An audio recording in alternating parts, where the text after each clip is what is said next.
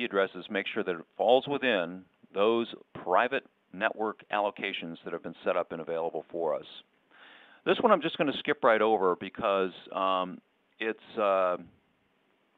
detailed information, and frankly, you can go to Wikipedia and get the same information in a lot more detail about DHCP. This is the automatic assignment of IP addressing on a network, and it describes how it's accomplished. The only problem that you would ever run into there is if there are multiple DHCP servers on a network. And as we mentioned before, all of these devices are intelligent. So if one of these devices plugs onto a network and says, give me a DHCP IP, I need a DHCP server to give me an IP address. If there are two DHCP servers on the network, that device is going to get a response from both. And typically what it's going to end up with is going to be the IP address of the one that responded to it last. But obviously this is going to be very difficult because as other devices are trying to find these unique devices, they try to find it by the IP address. And if it's getting one from two different directions, who knows which IP address it will actually have. And its ability to communicate to the other devices on the network will be impaired. It won't be able to do it. Okay, so here's a basic delineation of connections here, and this kind of illustrates a more real-world scenario because you've got, the connection either coming in through a modem, which is becoming less and less common now, where you're getting some kind of cloud connection, either a private WAN or the internet usually, and it's connected into the WAN port of the router, and then from the LAN port of the router, you're coming into the first switch. Now, if you have a very good router that has a lot of capabilities like QoS and so on built into it, you may be able to use the additional ports on that router. But please notice that I've only taken one connection out of the router into the switch, and everything else is connected to the switch. Because I'm utilizing the power of the switch and the processing capability it has to identify packets as voice packets and give them priority over non-voice traffic. So this is really how you want this set up. I know it's real tempting to plug stuff into those additional 3 ports on the back of those routers, but don't. Let the switch do its work, and you have to connect things to the switch in order for it to be able to do its work. So the PBX gets its spot on the switch. Non-voice data gets its spot on the switch. A combination of voice and non-voice data gets its spot on the switch. So all of these devices then become interconnected parts of the interconnected devices and what data is traversing this network. The key here is that this switch should be smart, and it should at least be smart so that it has the ability to program QoS. So when something comes in on this wire and it is non-voice data, this switch identifies that data as non-voice data, and it has a lower priority than voice traffic coming in or data packets that come in that are voice traffic. And I guess one of the things I wanted to show you on that was the QoS, the setup guide. All I did was I went to our wiki. If you go to the wiki main page and you type QoS, you're going to get to a lot of helpful things, and the first is the setup guide. I took this on a day when I had access to our switches, and I was able to get into the screens well. After the login screen on the Netgear switch, the FS728TP, you're basically enabling QoS mode, and the trust mode is DSCP. What is important about this is that this is a layer 3 protocol, and the switch knows to identify packets based on where it's looking for the information. It's either going to be layer 2 or layer 3. And layer 2 protocols don't provide for many options. So layer 3 protocol was introduced and provides you many more options. And you can read all about that in the Wikipedia, or wikipedia.org. Quality of service. And there'll be a lot of different things that come up here, but you obviously want to select the one in computer networking. So there's a lot of information that's available to you about quality of service, and you can learn a lot from it. But I would like to show you one quick one that we have available for you.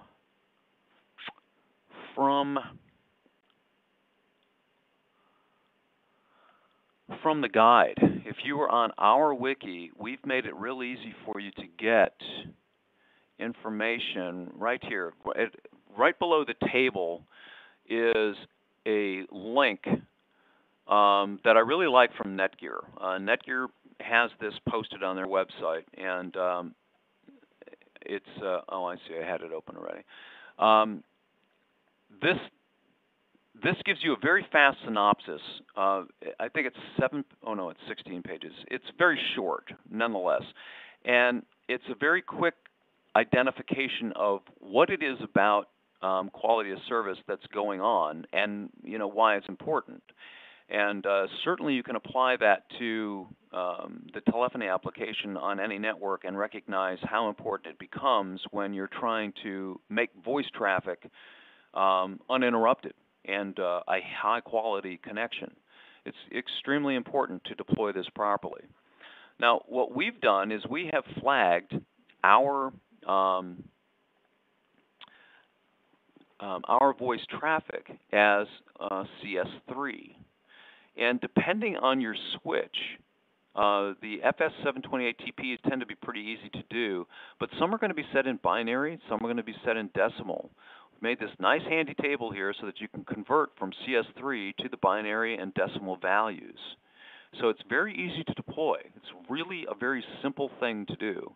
And as you get through this guide, right here, let's go to the wiki. Let's go to the actual settings in the PBX. This is my demo systems PBX. I'm in PBX setup, SIP setup, and underneath the advanced link, I'm going to go down to SIP type of service, RTP type of service. Well, on this one, I've got it set at class service 5. I'm going to set this back to what it's set at as default. These come up as default as class of service, or excuse me, class selector 3. And it's really important to make that distinction because that is what CS means. When you're talking about the type of service in the differentiated services field or specifications, these are called the class selectors. And by selecting CS3, we are saying, okay, it is class selector 3. After you log into your switch and you're enabling the DSCP mode, you go to where it says CS3, class selector 3, and notice it's got that binary level right there. All you're doing is you're setting it to the highest level possible. That's all that's necessary to deploy quality of service on the switch. But it has to be done, and it has to be done right. So you don't want any of the other classes or class selectors to be set at that level. You would want them all to be set at something lower than high, like CS6 here. I probably want to set that down to something like normal or something else. CS7 usually is going to continue to be high because it's usually allocated to network communications traffic, which is very, very minimal, but obviously very important. Okay, so we've touched on some quick stuff about quality of service, and obviously this stuff is extremely important. So we want to make mention of it. But with keeping it basic, as is the course title, we're going to depart from here and just get back to quick networking information that we hadn't covered yet. I want to open this up for, I'm going to open it up and see if I can get a response out of you guys. Make sure you're all awake. On this next screen, I've got the network deployed as a little bit more complex. And in this particular scenario, I'm not using uplink ports, but I'm using this first data switch here as a segregation between voice, actually a combination of voice and non-voice traffic, and non-voice traffic, if you can see how that's going on. Okay, so in this scenario, with these switches connected the way it is, let's get a little feedback. Can anybody tell me which of these switches I might be able to get away with not using quality of service with. Or if there was one switch in this that I would be able to deploy and not worry about quality of service, which one would it be?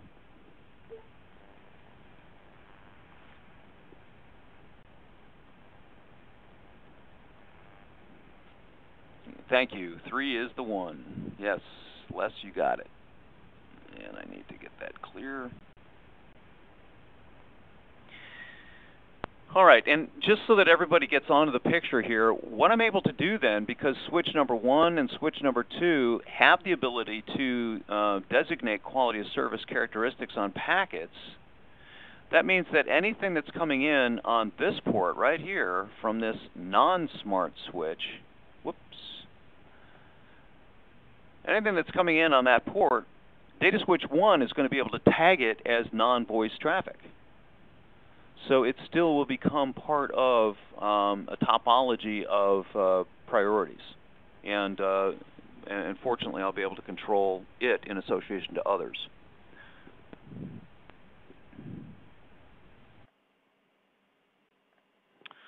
Okay, moving on. That was our question and answer period. So we were a little bit late, but I think we'll be able to get through things, not a problem. The next part of this is subnet mask, and I'm not going to spend a lot of time here.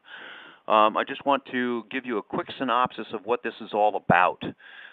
If you can see what we're really doing here, let's call this it's an IP cloud. So this is the internet, and basically I'm traversing the internet to deploy 3 different subnets, and I've got 3 different routers deployed on that.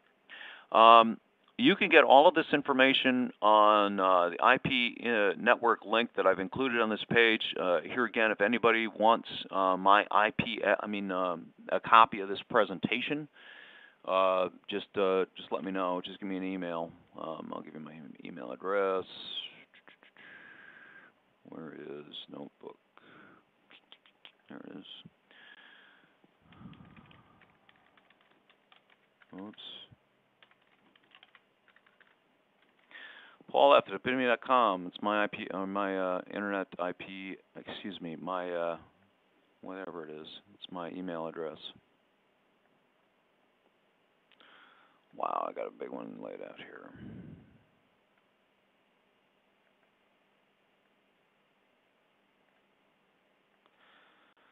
So I would recommend that you spend your own time on this, because there's a lot of details that you can get on this, and we don't really need to spend any more time on it than this quick illustration that I wanted to bring up, because it utilizes the IP address scheme that so many of us are familiar with, the 1.1.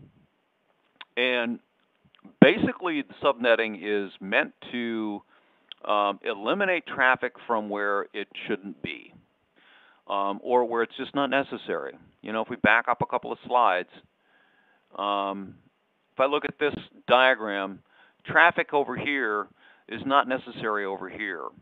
And the switches will take care of that, mostly.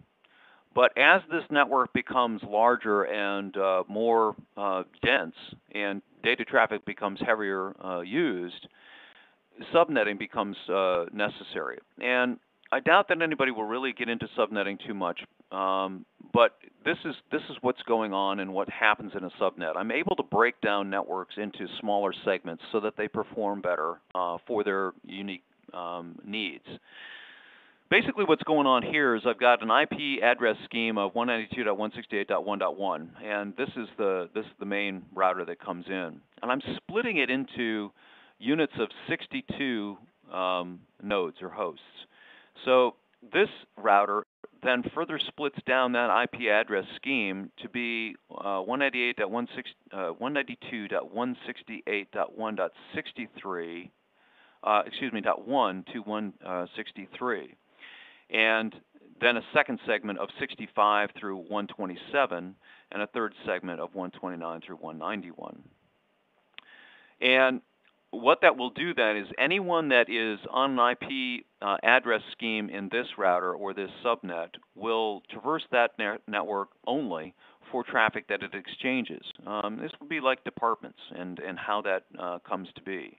Whatever the method of deployment of the network is, It usually will consolidate traffic to groups where it is most conducive to other members of that subnet. When traffic is necessary to go between the two, then it goes outside. Because of the IP address scheme, this subnet mask identifies these IP addresses as those that are local. Anything that is not within this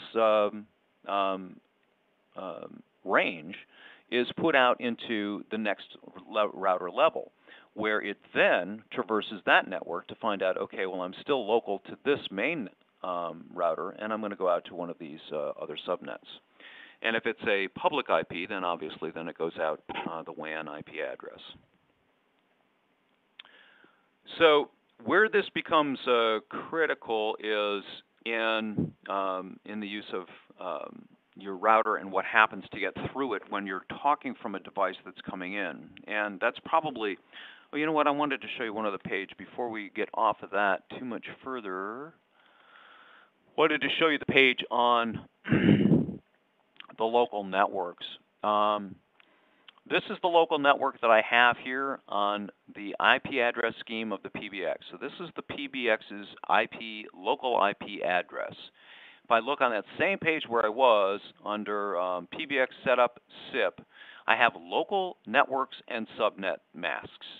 And this is all of the local networks that would be subnets to the PBX server that I have. And where this comes into play is in that exact environment where there's multiple departments or the network has been deployed across several subnets, and you've got telephones installed over those various subnets.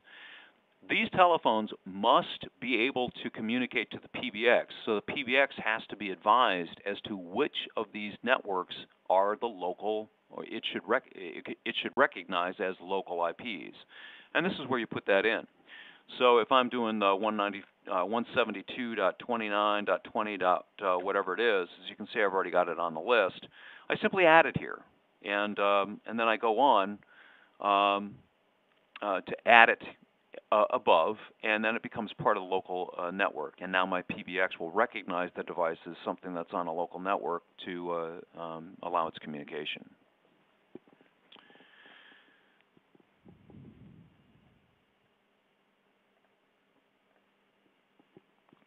How I get back through that is done with NATing, which is network address translation or port forwarding. And this is critical when you have remote phones or branch offices, or even if you just want to contact the PBX server from, let's say, your office. If you want to get in touch with your PBX from here, like I'm traversing the internet by logging into this PBX via its public IP. I have to do that with port forwarding, and that port forwarding is handled right here in 8081. Going to the router, and if I look under the NATing of the router, under port forwarding, I can see that 8081 is forwarded. I've got both protocols forwarded to the PBX IP address, and I'm going in on port 80. Port 80 is the widely recognized port for HTTP protocol, and it is where web pages are rendered. And the problem with leaving this 80 on the outside is that you will likely have multiple devices. I really can't do this because I'm probably going to have multiple devices where I want to be able to interface the web address or the web GUI. And this is a perfect example. Right here, I want to access the web access GUI for the router. So I'm doing that on port 8080. And I want to access the PBX on port 8081. So that's where I'm defining that. So here for HTTP access to the PBX, I could even put HTTP PBX. Now I know where that's going. And I could assign different ones, as you saw me assign before. The various Netgear switches that I have, I can access via different port numbers. So these ports are directed to the internal IP address of the various switches on port 80. This is how you're traversing, or you're telling the router when you come up to the router and you've pinged it via the public IP address. You're using this to say, okay, router, I want to have access to something. Then you're giving it in the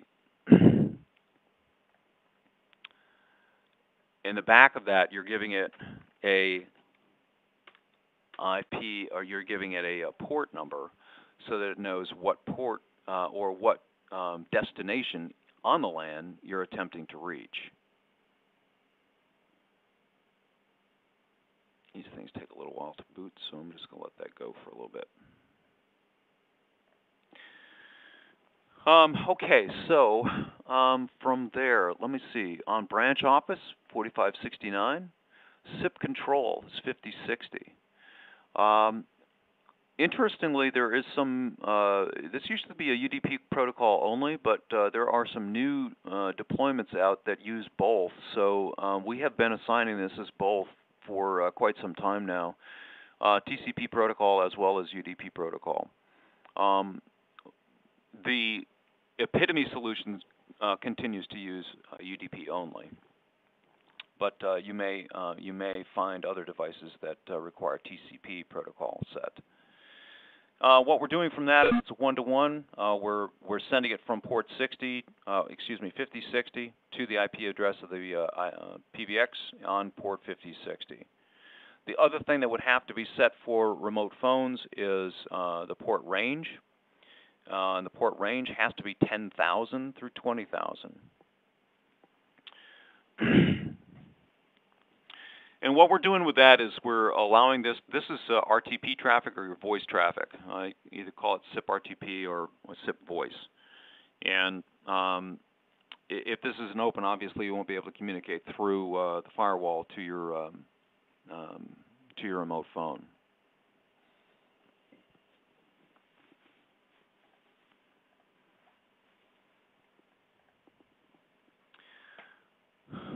When you deploy a remote phone, and frankly, whenever you're deploying any of the solutions, the best thing to do is to use a router that we know works well.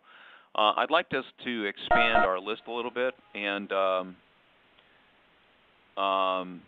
keep this growing. I need to do this outside of the viewer here. But today, if you go to support.ipitomy.com,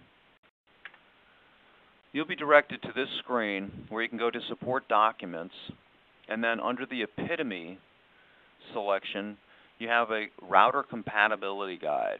And this is something where we like to be able to use DDWRT loaded onto a router. There are many, many routers that have the ability to load DDWRT.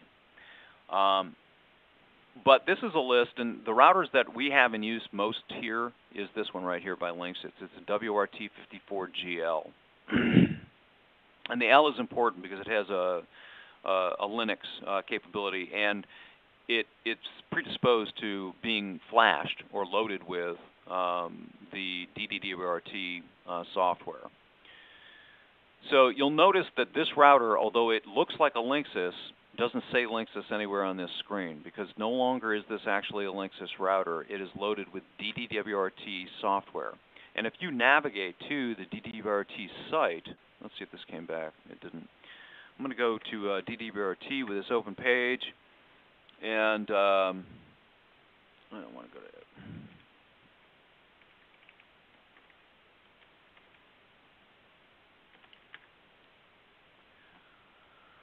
If I go to the router database, I can look for many different routers that are on here, and I just start with Linksys, and then it's going to start bringing up names and all of the various routers that you could load this software on.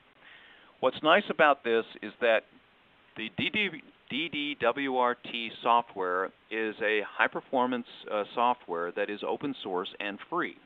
So you can download it and upgrade your router to the DDWRT load, and then you will gain from the benefits of its high performance. And the reason that this is important is because as the network packets are coming in from the WAN and need to be directed to the PBX, every single packet that arrives has to be designated and directed to the PBX. So you can see for voice, it's extremely important that NATing, or network address translation, be possible at a very high level. Very high degree of performance is required. So you're going to want to have a good router that has the ability to perform this task at a high efficiency rate. And DWRT is at this location here. Okay, the next issue that we need to discuss is security. And probably the first thing to define here is the fact that the firewall is your first line of defense. And we've been talking about the entire time, a firewall can be independent from a router, but it is usually part of the router. A firewall is just that mechanism that says this is a connection that is allowed on this LAN or it is not. And primarily what happens with a firewall is it keeps from the LAN any traffic on the WAN that shouldn't be on the LAN. And as we've just discussed, the way that you penetrate that firewall is to use port forwarding or NATing, being able to traverse from outside inward. The VPN is deserving of an honorable mention here. You need to spend your own time learning about VPNs. There's a few ways to deploy VPNs. A VPN is a virtual private network which allows you to have a connection of basically a LAN IP address from a remote destination. The typical condition that you hear about a VPN is that it requires additional overhead, and that is true, although it probably doesn't require a whole lot of additional overhead. But what's going on in a VPN is that it basically secures a local connection for a device located at a WAN location. That's what's going on with a VPN. Now, Wi-Fi is an interesting element in security because if you think about Wi-Fi, it is an immediate bridge onto a local network that you probably don't want there. Whenever you're deploying Wi-Fi on a business application, you should always have some sort of security involved. WPA2 is the security that I use here. There are different protocols. You need to learn about those protocols, determine which one is going to be the one that you prefer to use. But one I'd like to just quickly show you is a very fast one on the router itself. If I look under wireless and I do SSID, I have the ability to turn off the broadcast of this. And this is such a simple thing, but it's overlooked by so many. All you have to do is disable that. And this IPitomy demo will no longer be broadcast. Now, where this comes in, or the SSID, is an identifier that says, hey, I'm a wireless connection and I'm Wi-Fi and I'm out here and you can link to me. You would probably find one of these at McDonald's, and you'd get one of these at Starbucks and the airport. There's all kinds of them out there and available. And they are basically the very most insecure place that you could ever link onto a network. And it's not at all recommended. That's something that you do at your own risk. So that's something you need to be aware of. But when you see the list of the networks that's available when you go to the airport or McDonald's or a hotel, it's the SSID that you're seeing. And a very simple way to secure your network is to just disable the broadcasting of the SSID. A very simple thing, very simple to do. Beyond that is very recommended. You should deploy some kind of security level. There's multiple securities available. WPA2 is a good secure algorithm. And we like it because it allows you to utilize a shared key, and I use this in my classes all the time. When people want to link onto the wireless link and have access to my PBX that I have and carry around with me on the road shows that we do, they link to the SSID, which I do broadcast, and then they put in this shared link mask code, which they would not be able to access my network unless they had that shared link code. Those are very fundamental things, and you need to be familiar with them and aware. Beyond that, to the next level. So let's take it from the fact that we've got a firewall that's protecting us. We might have a VPN. We've got Wi-Fi that we've secured. Now we've eliminated a lot of access to the network that people might have had. IPitomy has implemented an access control list, which is by far the best method of securing your voice application. When you're looking under the system and access control, this has been in existence for a while. It's basically secured shell access to the product, and it allows you to allow access to the system from various locations. Secure shell is accessed via port 22. So if I'm in the natting of the router and I'm looking under my port forwarding, SSH is port 22 forwarded to the PBX on port 22. The reason that port 22 is important is it allows IPitomy to be able to access the system at a command level interface, and we can perform much more diagnostics at that level than we could at the GUI. So it's very important that you go to the router and open port 22 to the PBX. Beyond that, the access control list is a means to terminate any unwanted traffic in its tracks. So, going back to the model where we've got the firewall in place. I'm going to go back a couple screens. See the firewall is in place.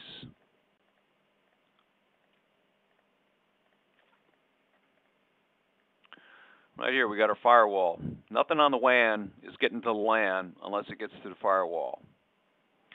If traffic is directed to the PBX server from the router, it goes to access control. And under the access control list, I have the ability to say, if this is reaching me on port 5060, and if you're all awake on this, that means that it's what? It's SIP traffic. If this is voice communications, SIP traffic, coming to me on port 5060, I'm going to drop everything except these IP addresses. Okay, here's a 101 setup routine that is important for this list. And I'm going to muck up mine just because I'm going to do it for your benefit. In my local IP, I have determined that I want to change my local IP from the default to something very strangely not default, and something that I simply won't likely run into. So what I must do then is, after I've set that as the local IP, right here it is, after I've set that as the local IP, I can now go back to this access control list, and I can hit load recommended defaults, and that information is going to be included in the defaults. And notice that all of these other local area networks are also in there. But now what I've just removed is the external IP that I had that was my remote phone on my desk for that demo system.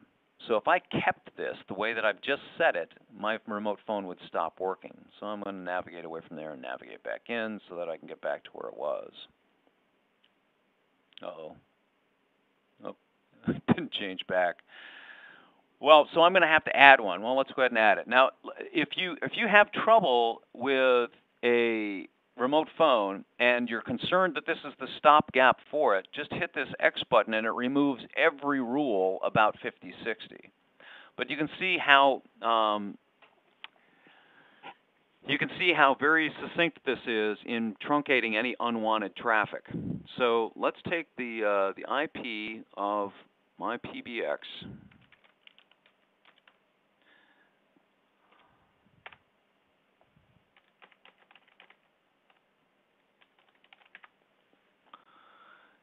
And I'm going to put that in.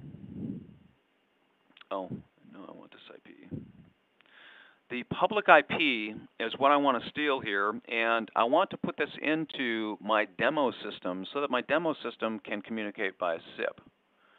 So I'm going to add a new rule, and all of these rules, all of these are the various rules. I've got a SIP rule, a call manager rule, a local manager rule, a TFTP rule, and if you remember TFTP, that's Trivial File Transfer Protocol rules, or a server.